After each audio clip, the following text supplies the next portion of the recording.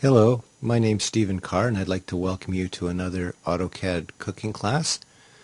In this session we're going to be looking at creating a 3D bowl, 3D pitcher, 3D hanging lamp, and a 3D wall lamp. I'm going to start off with the 3D bowl. We need to have some layers here, so I just have a bowl layer, which will be fine.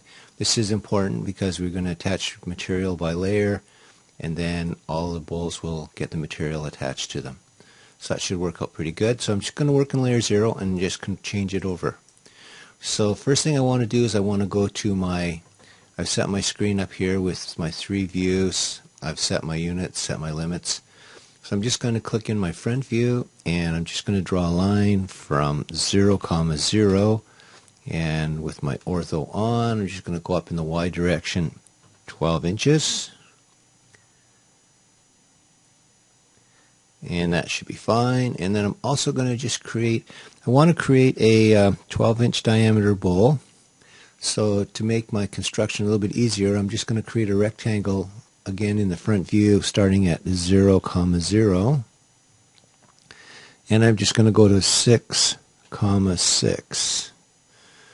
And that gives me my simple construction here. So we know that if I do an arc, it's going to be somewhere along here, in this area here. So I'm going to do this with a P line. So I'll start with the P line, and most bowls have a bit of a flat base on them. So I'll just come across here to about here. And then one of my options in P line is arc, so I can go A for arc. And I'm just going to go up to this corner here, and then hit enter. So I'm just going to click in here, and just move this in just a little bit, turn my ortho off, so I can have this shape will sort of fit in my bowl. So that's pretty much the construction. I can erase my rectangle now. And if you want, this is fine for what we're doing here, but if you're really concerned about a bowl, the bowl has a thickness, so we should be able to offset this. And we could offset it by 1/16 of an inch.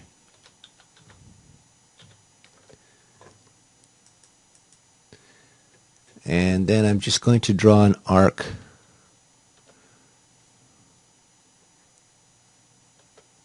Draw an arc from here. And just close is okay, but it doesn't have to be perfect. Then I'm just going to P-edit, and I'm going to join these two objects. So now zoom extents.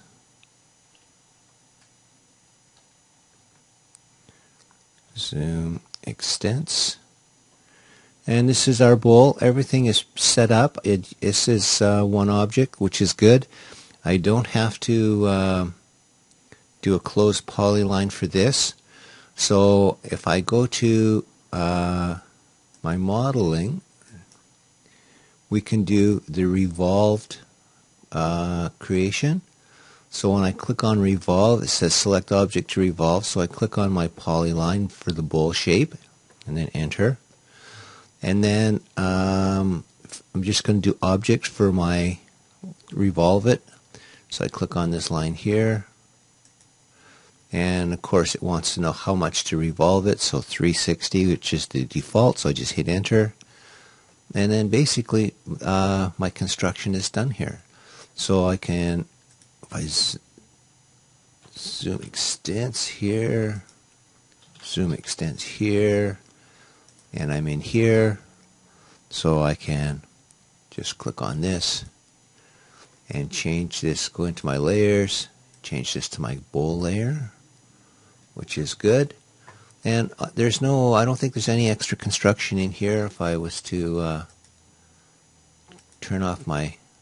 freeze my bowl layer, there's no extra construction, so that's fine. So we're just fine now. So I think everything is cool. We just have to save our file.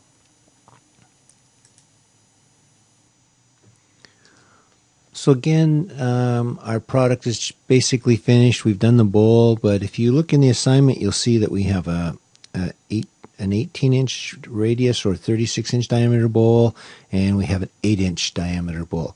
You don't have to create a new one. All you have to do is insert it, copy it, give it a scale factor of 3. So 3 times 12 is 36. Or you can give, again, insert it, give it a scale factor of 0.66. So 2/3 of 12 inch is 8 inch. So one bowl becomes 3 bowls. You don't have to do any other work. So enjoy and see you soon.